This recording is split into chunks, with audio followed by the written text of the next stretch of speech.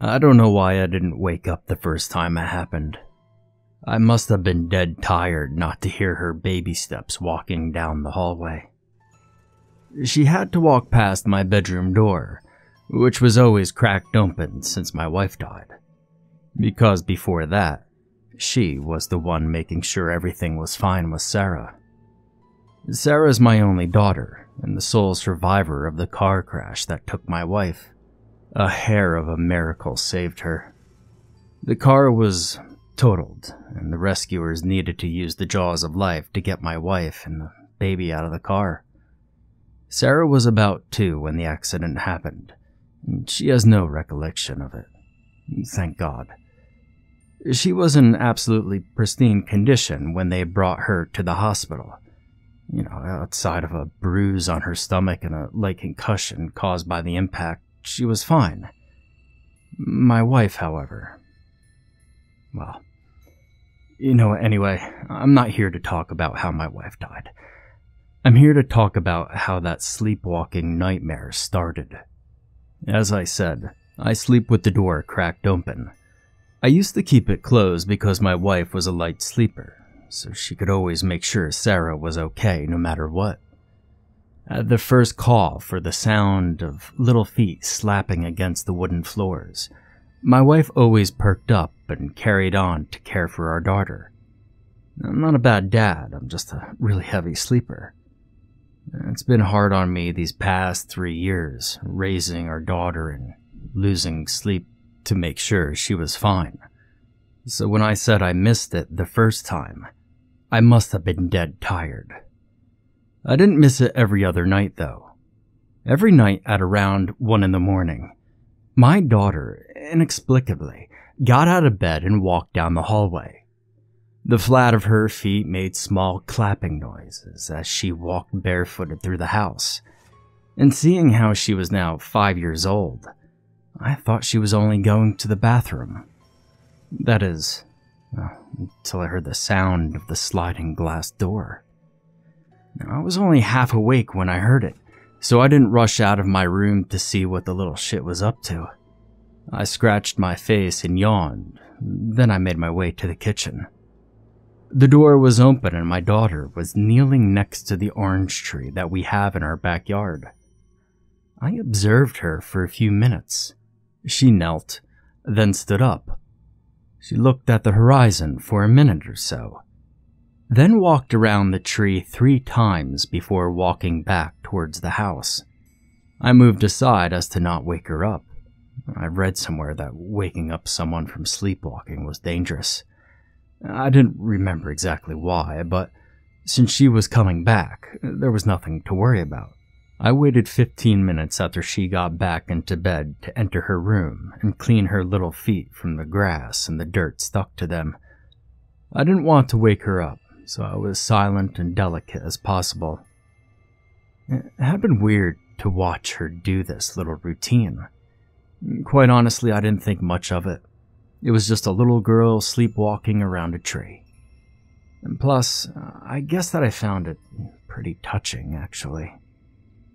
Okay, so there's a detail I didn't mention about the tree. You see, it was her mother's tree. By that I mean that we planted it together after she requested it when we bought the house. It had grown quite a bit since then, but even as a tiny sapling, she loved this tree. When she died, I spread her ashes around it. I thought maybe, subconsciously, my daughter was looking for her mother. I wasn't much of a spiritual guy and didn't believe in ghosts or energies and all that jazz. But if my daughter felt her mother's presence through the tree, and her subconscious got her sleepwalking there every night, who was I to stop her or to even be concerned? At least for a while, I thought. I could let her have her sleepwalking to her mother's tomb, if it was something that didn't bother her daily activities. And it didn't seem to cause any distractions or anything. She was getting along fine with her little classmates at kindergarten, and she looked like a happy kid, despite growing up with only me as a dad. I just let it all happen. I even stopped walking to the kitchen. She could open and close the door herself, and it seemed that even while sleepwalking, she never forgot to close the door. I simply observed her from my bedroom window to make sure she was fine and she was coming back. And if anything went wrong, I could always run to her. I'd be there in less time it needs to take a breath. I let it happen for a whole month. Yeah, I let it happen. For a whole month, I let it happen. I let my heart be touched and thought that my daughter was just going to see her mother. And maybe I held on to these illusions because they soothed my soul. Maybe I was the one with an ache that needed to be comforted after all. Because each time my daughter went out, I felt a little bit of relief. I felt like she was not alone with me anymore. And again, I don't think I'm a bad dad, but, I think every child should have both parents. Am I wrong? But after the first month, and after realizing that it wouldn't help my daughter or me, I knew it was time to stop her. I didn't want to wake her up though, so I consulted with my doctor to know what would be the best way to deal with it. Should I lock the door of her room? Should I make sure that she can't open the door leading to the balcony? Should I sit down and have a talk with her? I had no idea where to start. My daughter's behavior hadn't really changed. She never talked about the tree and rarely about her mom. Sometimes she would look at the picture of her mother and ask me how she was, if she was kind and if she smelled nice. I would answer her that her mother smelled like oranges and happiness, and that she had an open heart and the kindest smile. This always satisfied my daughter. And so again, I really didn't know how to bring it up with her, that she'd been going to her mother's tree every single night. The doctor told me I should avoid shocking her, and I should probably sit down with her and ask her if she remembered what she did in her sleep. So I did, and as expected, I didn't get a clear answer. And she told me about something watching her at the edge of the forest and calling her name. She said the voice was sweet and reassuring. And I instantly thought of her mother, obviously. But when she said the edge of the forest, I was a bit taken aback. You see, our house is located at the edge of town. Behind our backyard is a grassy area, and just a bit further, there's the edge of a smaller forest. It's nothing impressive and not that big, but I wondered how my daughter could see it so far, especially in the night, and considering how short she was. Even if she climbed the tree, she couldn't possibly see the edge of the forest. It was a little too far, and so I asked her how she knew something was watching her from the forest. She stared at me for a second, and her gaze hardened a little, as if she was deeply processing her thoughts. Then she shrugged, and told me that she saw it in her head.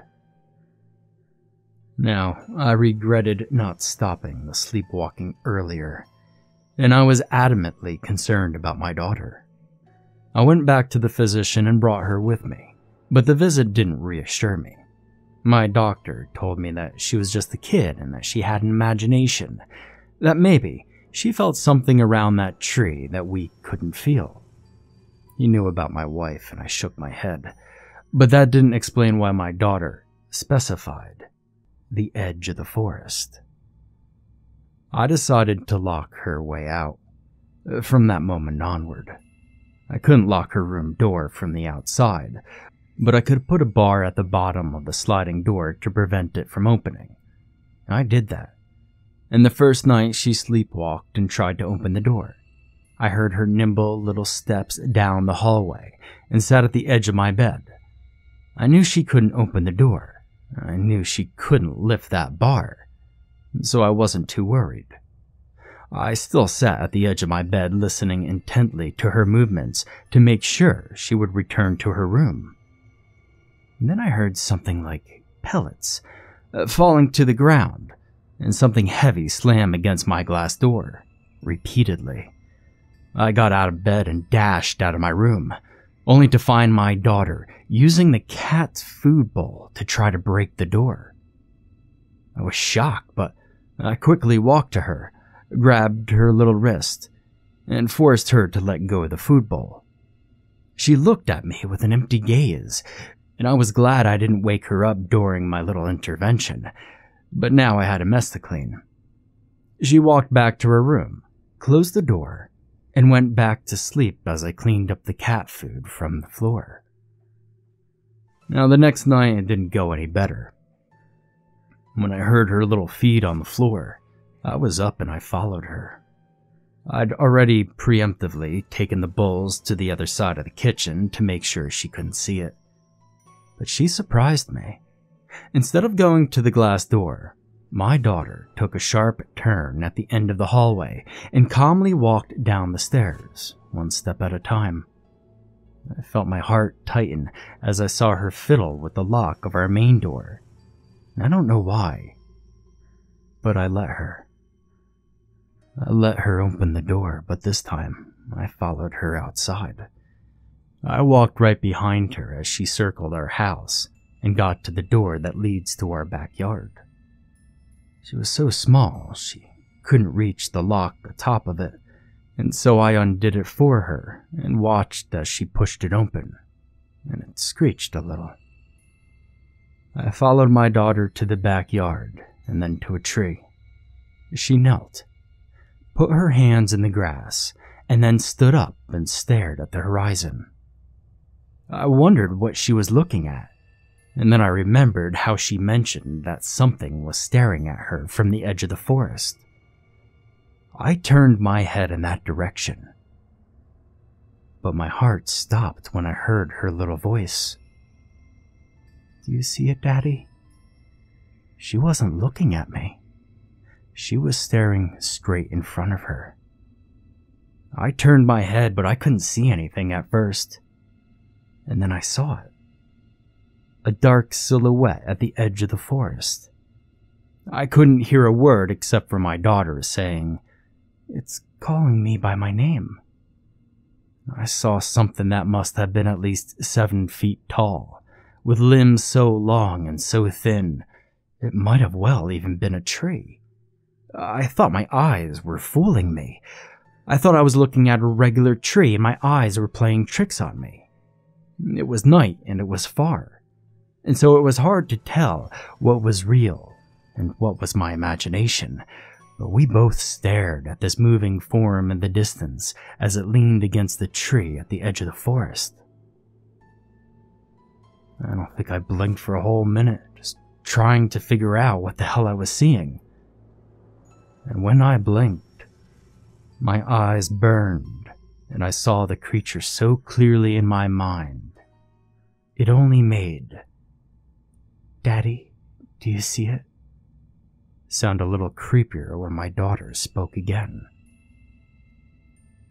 I saw it as I see you, clear as day despite the night. It was tall and decimated, but carried a long beard at its chin. The hair was sparse, matted and grayed out, and the beast's eyes were hollow and white.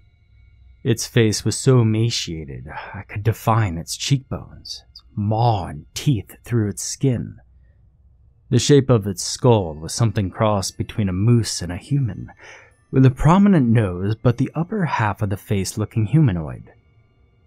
I couldn't see horns or antlers, but maybe it was only because of the branches in the background, confusing me. I could see the creature's spine through holes in its neck and torso. Bugs were falling out of a cavity on its chest, and its rib cage was apparent. There was also mold growing on the beast's legs, and long claws, sharp as eagle talons, at the top of each finger and feet. It looked like an elk who lived far past its time, died and then revived, and decided to haunt the edge of my forest.